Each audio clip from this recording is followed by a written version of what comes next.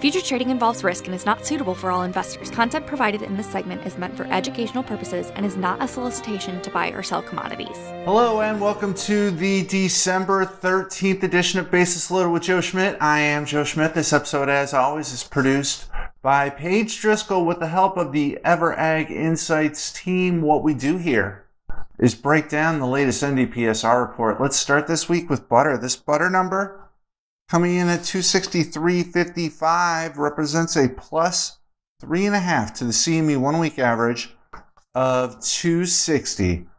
Now you'll remember that we have been running higher than normal basis in butter. This plus 3.5 is a little closer to the historical average, as the CME was up 8.5 cents. The NDPSR only able to gain a little over a penny. So we have contracting basis on the NDPSR, the NDPSR price relative to the CME price. We traded 5 loads at the CME last week.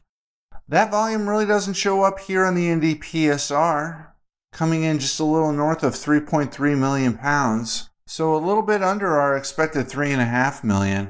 What's interesting is the butter at the CME up 8.5 this week, up to 267 for the weekly average next week, before falling all the way down to 246 today. So a little bit of a volatility in the butter complex. It's interesting at the CME, the spot butter price making a new low this week. So although butter prices are choppy, the trend looks to be heading lower.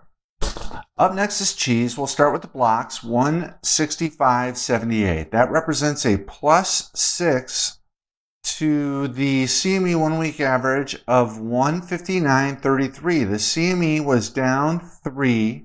NDPSR didn't quite get that down 3 in, so we saw that expansion of basis up to plus 6. So higher than expected basis. However, that high price came at a cost. Look at this volume. Almost 4 million pounds under our expected 12.5 million, coming in at 8.7 million. So disappointing volume. The manufacturer was able to achieve a nice price, ignoring the breaks at the CME, however, came at a cost of 4 million pounds that are still sitting in some manufacturer's warehouse. We traded 16 loads at the CME last week, so that'll chip away at that inventory a little bit. However, it looks like in blocks we have a higher than expected price on significantly lower than expected volume. In the barrel, 157.39. That is a plus 9 to the CME 2 week average of 148.21. Now this is our low 2 week average at the CME. So we would expect higher than normal basis. Plus 9 certainly qualifies. I, for one, was using 158 as this week's NDPSR guess. So came in a little bit under my guess, a little bit of a disappointment price-wise. However, the opposite of the block complex, here in the barrel, the manufacturer discounted and got it moved. Almost 14.5 million pounds, almost a million pounds over our expected 13.5. So the manufacturer accepted a lower than expected price and was able to move a bunch of weight. Now, a little bit of volatility in the CME barrel as well. We bounced off this low 40s level to run back to a mid 50-ish price before returning to sub 150s earlier this week. So a little bit of a chop here. However, the barrel market seems to be consolidating around that 150 level rather than continuing to trend lower. We'll see what they have in store for us in the weeks to come. In whey, 41.83. That is 2 cents higher than the CME 1 week average of 39.92. The CME was down a penny and a half. No sign of whey prices easing here, continuing higher once again. You'll remember, I thought that this November 25th number was going to be the high watermark for whey. The whey market continues to prove me wrong, trending almost 3/4 cent higher last week and then call it another 0.5 cent higher this week. So the gains are becoming smaller. However, they are still gains.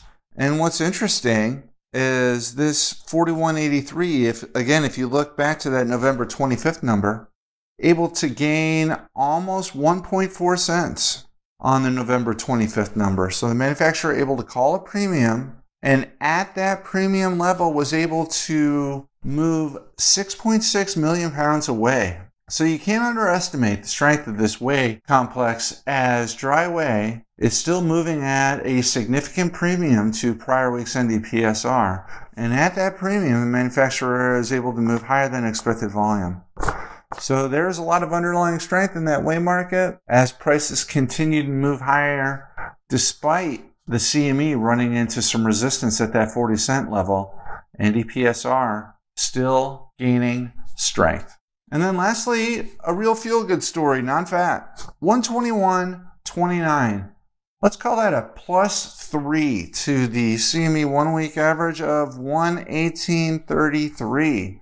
Manufacturer able to call a nice price, and we'll even call this respectable volume, almost 17.5 million pounds. So manufacturer able to call a good price on relatively respectable volume. So this is week 205 for the December pricing cycle, currently getting December class 3 16.11, December class 4 all the way up at 19.18. If you carry current CME equivalents out through the entirety of the 4-week January pricing cycle, currently getting January class 3 16 even, January class 4 1875. We'll see what they have in store for us in the weeks to come. Until then, on behalf of Paige and the entire EverAg Insights team, I'm Joe.